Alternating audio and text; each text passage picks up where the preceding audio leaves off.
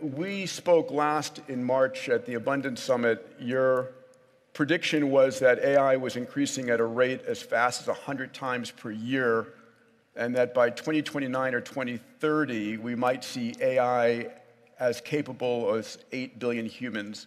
Are you still seeing that pace? Yeah, I mean, it's difficult. It's a difficult thing to quantify exactly, but I certainly feel comfortable saying that it's getting 10 times better per year, which is, let's say it's, 4 years from now, that would mean 10,000 times better.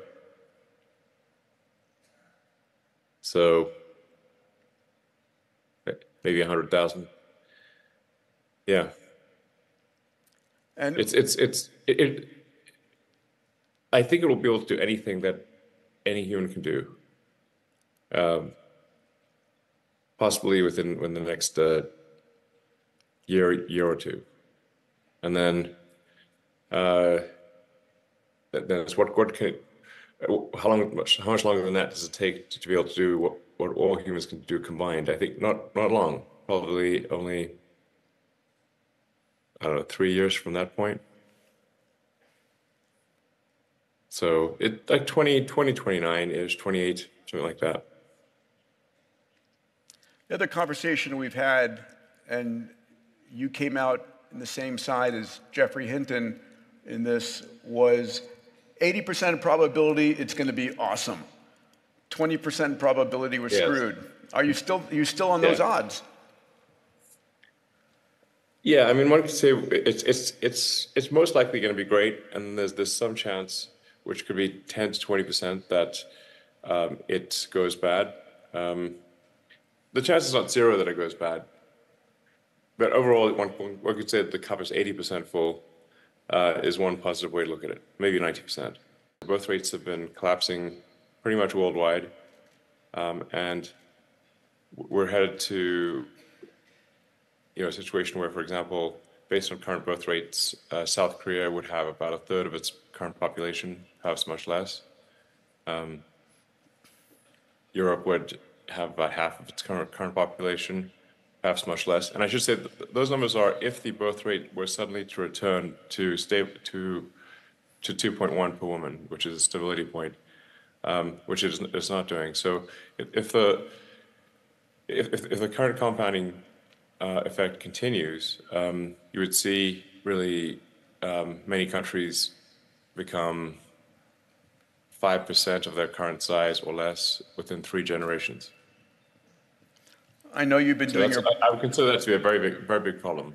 And I think for most countries, they should view the birth rate as the single biggest problem they need to solve. I mean, if you don't make new humans, there's no humanity. And all the policies in the world don't matter. I know you've been doing your part to maintain the birth rate in the U.S. Yes, I am. I mean, you've got to walk the talk. So I do have a lot of kids, and I encourage others to have lots of kids. I think we'll be able to launch some starships to Mars in 2 years.